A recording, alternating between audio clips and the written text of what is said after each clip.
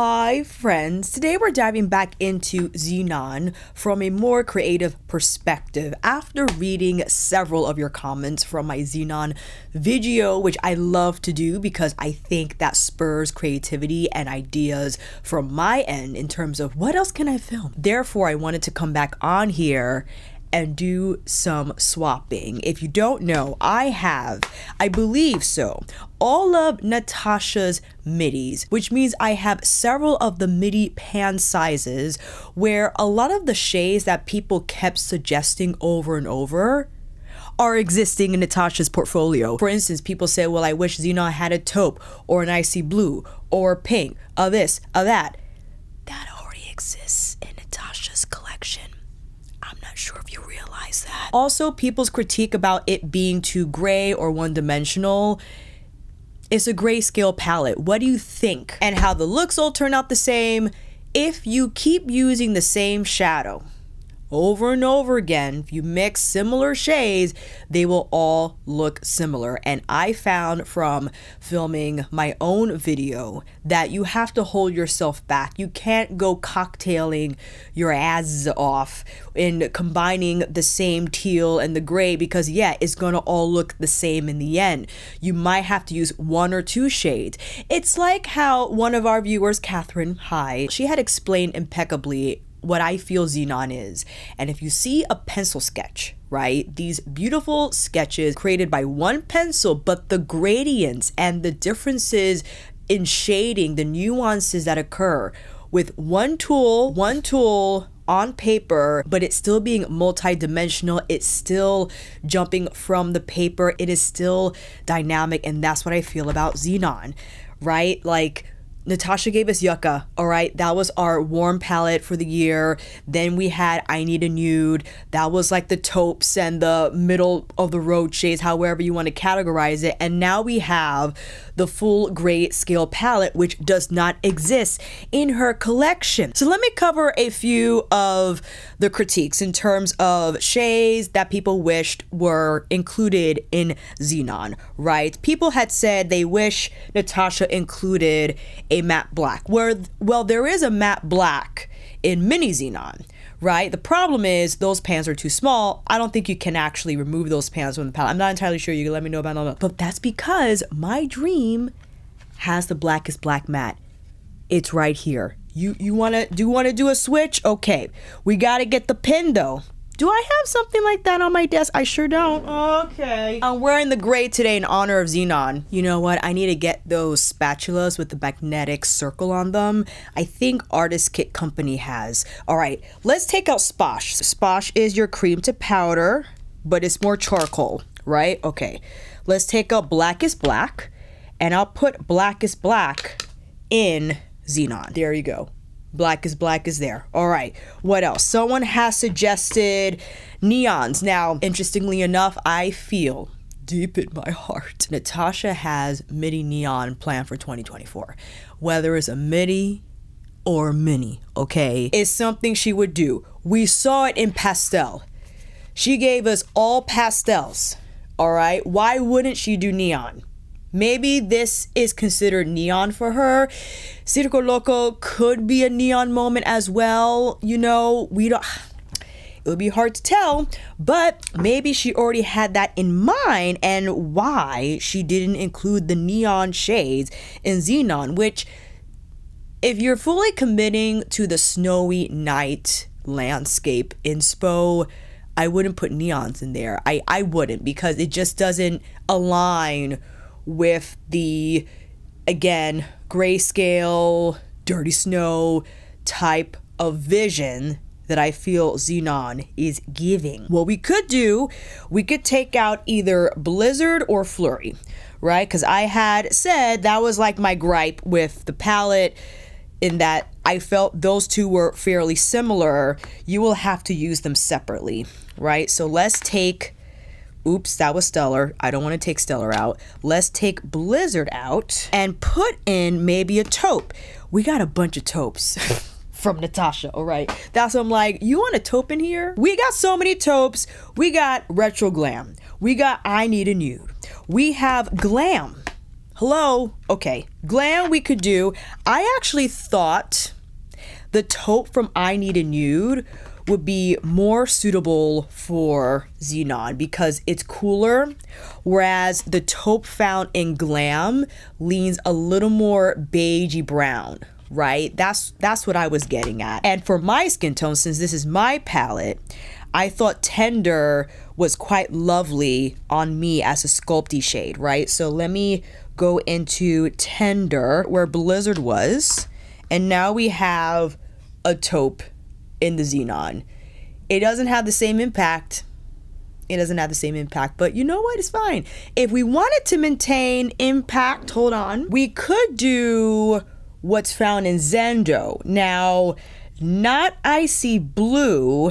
This is more of a teal. You know what I mean? Equilibrium, flow. All right. Equilibrium, flow. Equilibrium, I think, okay. All right, I'm taking out the taupe. I don't like the taupe in here. Sorry, don't like the taupe in here. If you really want a taupe, you're just gonna have to put it in there yourself because I don't like it in here. It disrupts the flow. You know what I'm saying? We could try Equilibrium. So let's do that. Being very careful. Oh gosh. I need to get one of those magnetic spatulas, 100%. So I'm going in with Equilibrium. I think it's too teal. That's Equilibrium. I think it's too teal. I don't know if I like that. It's better than the taupe.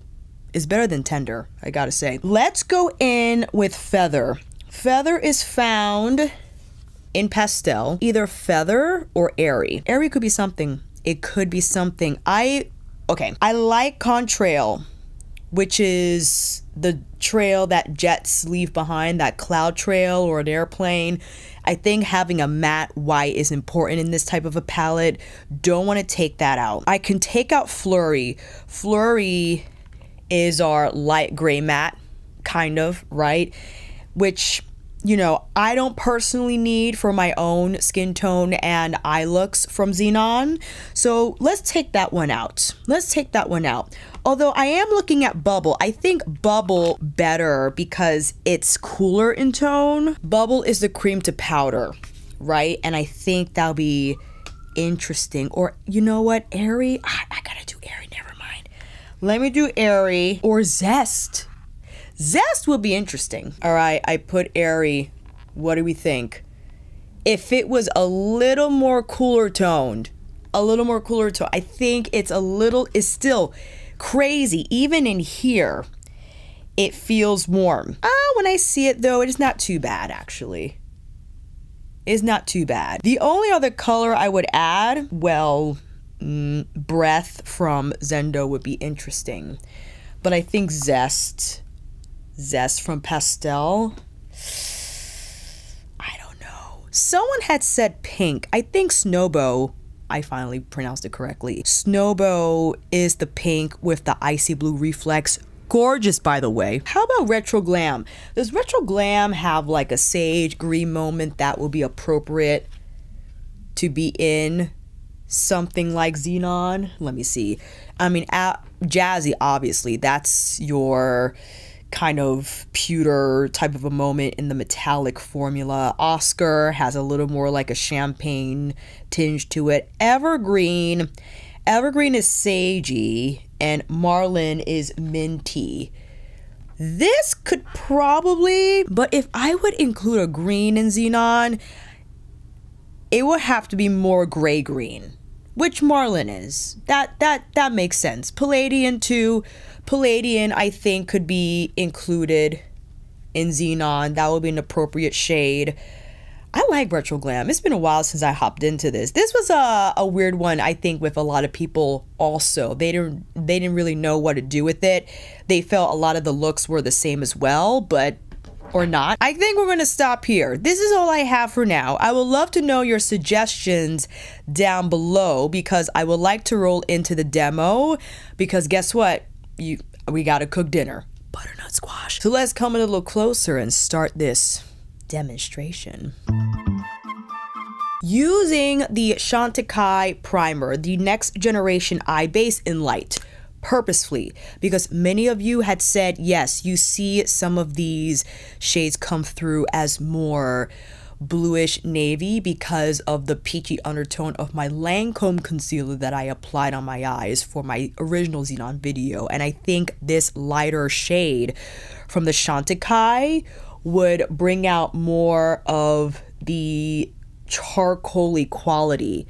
So something to consider perhaps if you are my skin tone and you want to alter kind of enhance that gray charcoal undertone for many of these shades, you probably have to apply something lighter like I am now. I'm gonna whip that across. Also, if you have MAC's Paint Pot, I think that would be a great lay down primer for Xenon. Yeah, because we just have to make this a little lighter. Now, it looks crazy, I understand right now, because it's like, oh my god.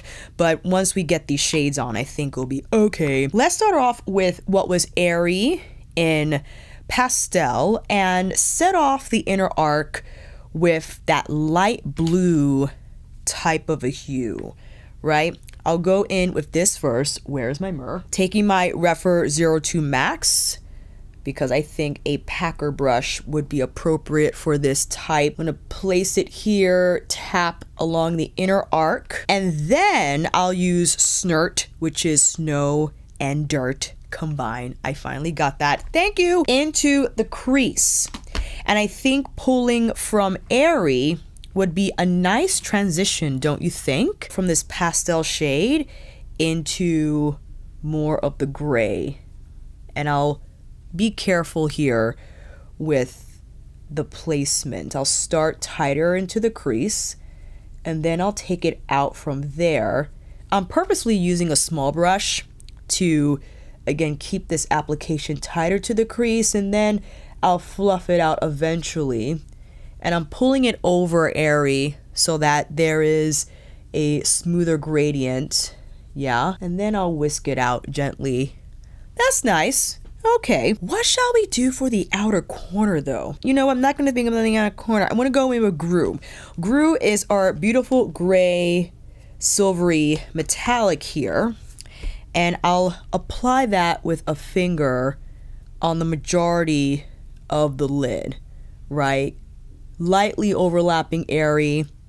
And I'll also take it up higher. This is what I kind of did in my first demo, in my original video, where I stuck to Snert and Gru, so it could be an all true gray eye. But now since we added Airy, we added like that pop of blue, that icy blue. Tapping here, there we go, all over the lid. I like what's happening. Now I'll go in with Night Sky. Night Sky is our black metallic shade from Xenon. And I'll choose, let me see here. I think I'll go in with my Jumbo Blender from Sonia. And I'll take quite a bit of that metallic and tap inwards, as I don't want this shade to go way past the lash line just yet. I want the majority of the color to stay on the outer lid. And then I'll use the tip of the brush to gently blend it out from there. And naturally some will go in Snert, right? That's going to happen since I primarily kept that color tight to my crease fold. But now to create a more prominent gradient, I'll go back in with Snert with a much fluffier brush and start to take the blend higher, right? So that the majority of Night Sky is lower here on the lid, and then it goes higher towards the brow, and a little bit of contrail. I think that is our white matte, and I'm tapping that here on the brow bone. I think that's a nice contrast to what's happening, you know what I'm saying? Night Sky here on the outer lower lash line, and Rhyme here, which will not have that same reflectivity as Stellar or Neve, but I think just the brightening quality of the metallic itself, oh gosh, will be rather lovely here on the inner corner, because that's going to brighten that portion of the eye.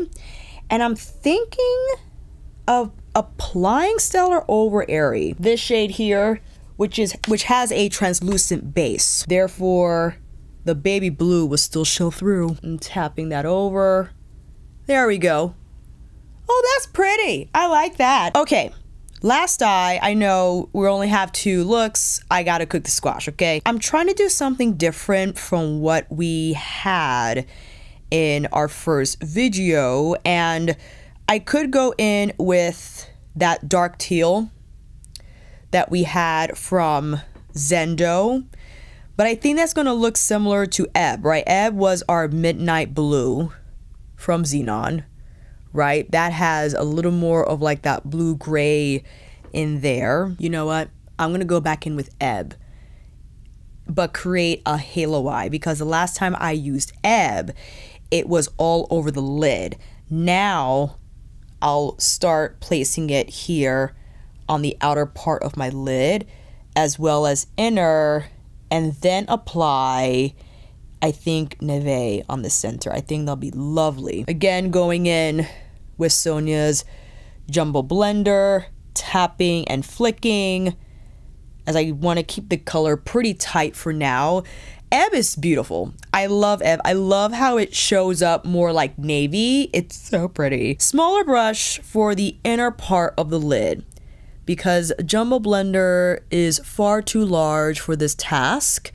It will overwhelm the inner part of my eye, and I think it will just look too kind of shaded in this area. Once we have both colors on, I'll start to whisk out Ebb from beyond the lash line and gently pull it through the crease, right? Because we are placing another shade on the center.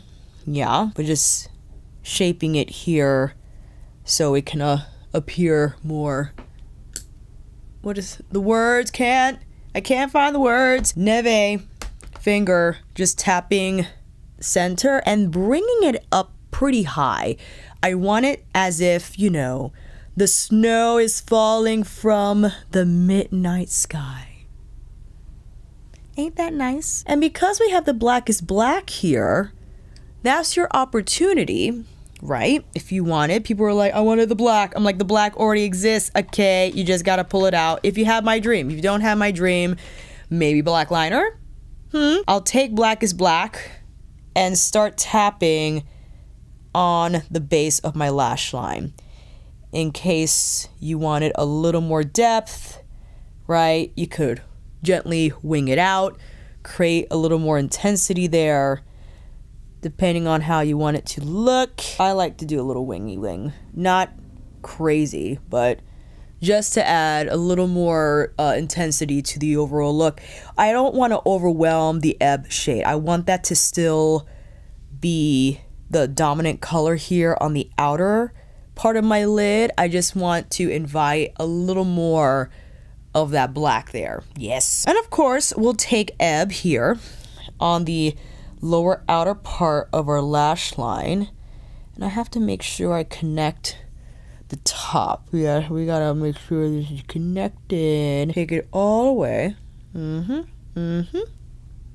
Okay, dokie. Inner corner time. Let me see. Snowbow. We gotta do Snowbow. Snowbow just surprised me. I was not ready for how beautiful this shade is. You can't. It's so lovely because of the icy blue reflect. Hard to pick up in camera. In fact, it's impossible to. If you apply this shade and you shine your phone light on your lid, you will see what I'm talking about. And now for the lower inner lash line. Let me see. I actually want to go in with Gru. I think Gru would be nice to have that steely silver gray. Where is my pencil brush? Here on the inner part is a little dark, but I think it'll be quite fine. And then I'll pull it gently over Ebb. Yes, I'm going over the blackest black with Neve a little bit more because I want that part of the color to shine. All right, both eyes are done. Let's apply some lashes and I'll be right back. Here are the looks created by our makeshift Xenon 2.0 all in all, they still appear similar to the looks that I did, despite the inclusion of some of these suggestions, and it's because I use similar like shades. I mean, you can see that there obviously is the influence of Airy with that blue, and for those who suggested neon colors to be included, or whatever different colors to be included, it will serve as that pop, whether you place it on the lid or inner corner or inner arc. If you had wanted to use a taupe, I think instead of it looking gray, it will just appear more taupey smoky. So you either have gray smoky or taupey smoky, but they're both going to be smoky. And I like the fact that you still have the navy tones, or primarily what's found in Ebb, which originally was included in the palette. And if you pair it with Rhyme or Neve, Stellar, I think it's just lovely. Definitely giving you Snow Princess vibes. For sure. Again, I don't mind. There's no super black matte, again, because we already have Blackest Black. If I wanted more of like that black influence, I wouldn't even reach for mini Xenon. I would just block out the outer lid or line with a black pencil and use Sposh or even Night Sky to blend it further. That's what I would do. I don't think a black matte is necessarily, in my opinion, because again, it's already existing in the collection. Sposh is fantastic just for like that charcoal shading through the crease, and you could keep that as is. In fact, Sposh by itself is gorgeous. You know what? I want to take this off and experiment, so hold on tight because we still got to cook the butternut squash. I'm going to take this off, try the just most low-key look we can possibly achieve from Xenon, and I'll be right back. I slapped on some concealer quickly, and let's go into Sposh because again, that's our charcoal moment, and I'll use Sonia's Fusion Blender because I just want to create a light wash across the lid as well as the crease to see what will happen if we primarily just stuck to this color, right? If we didn't want to go nuts and combine 1,000 shadows at once, just the magic of what a charcoal can do all on its own, right? Just like that basic smoky ochre. But also if you had smaller eyes, I think it would be lovely if you lined top and bottom lashes, or rather water lines, with a charcoal pencil and then use Sposh to blend it out and kind of create that blur. It will be so pretty. That's pretty. See, I'm telling you. And I'll just lightly go in with Stellar on the inner corner because why not? I think it important to finish off the look with a highlighter, but you could also go with Contrail if you wanted. If you wanted something more blocked out, and combine the two. Why not? That's eye number one. And if I were going to simplify this even further, gift just on the lid like this and not apply anything else, tapping it all over. I want to get it mostly on the lid. And I get if you're like, okay, see, this could have been a moment for a taupe, 100%. So grab a taupe from Glam, My Dream, I Need a Nude, you know what I mean? Like, this is I Need a Nude eye right now because this shade is similar to, I feel, what exists in that palette. Applying what I think is Flurry, either Flurry or Blizzard. I'm taking the more beige leaning matte. I think it was Flurry. Yeah, just through the crease just to smooth the edges of Skift, and then cleaning up there. Supersonic on the inner corner. No, I think that's too silvery. I'll go in with Rhyme. I think Rhyme is just so pretty.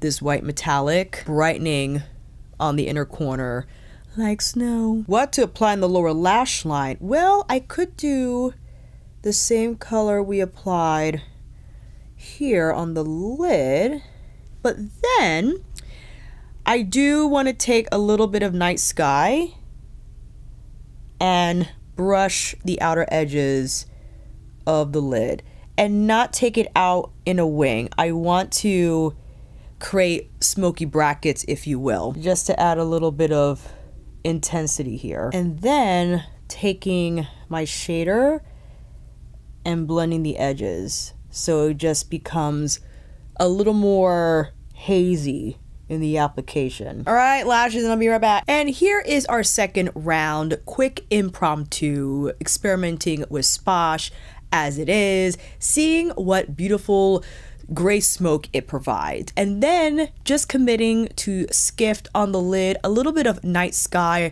on the lash line for some smudge and zhuzh. And yes, I love Xenon. I do. I don't care if people think is all gray, is one-dimensional, is whatever. I see Natasha's vision. I see it, and that means I need to get on board. I need to learn where she's coming from so I can fully appreciate what Natasha has created.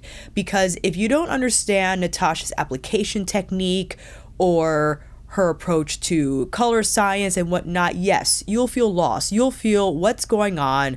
I don't like it. And that's usually the initial response, right? When you are uncomfortable with something and you don't grasp what's in front of you, if you don't understand something, then it's usually like, I don't like it. And that's something I see as a coach, not even just in makeup, but just in life in general. If we're uncomfortable with something, we don't like it, or we don't want to adapt. We don't want to learn more about it and find out, okay, I might feel weird about this now, but what can I do to perhaps understand it? And even through that process, you come out the other end and you still don't get it, and you're like, it's just not for me, which is fine as well. But to not give it a shot and to not approach this from Natasha's point of view, especially knowing how she applies makeup. Natasha demos on so many models for her palette. She has her own YouTube channel. You see what her style is, and it is reflected in her palettes and why she chooses the colors and textures that she does. And having a color story that dedicates itself to black, white, and gray, I think is phenomenal, with all shades in between, all textures in between. I think it is a grand finale for the year in Natasha Denona land, and I'm happy with it. Can't wait to use it some more, and I'll mix and match as I did in this video. I think that's the funnest part about it. That's the point why I have all these freaking Natasha Denona palettes, and why she made the magnetic is that you can swap and customize the palette to what is going to make you happy. You want the taupes, if you want the pastels, you want the pinks, or whatever you wish was in Xenon. Well, my goodness, the amount of midis Natasha has released since she started with Sunset a few years back has been immense.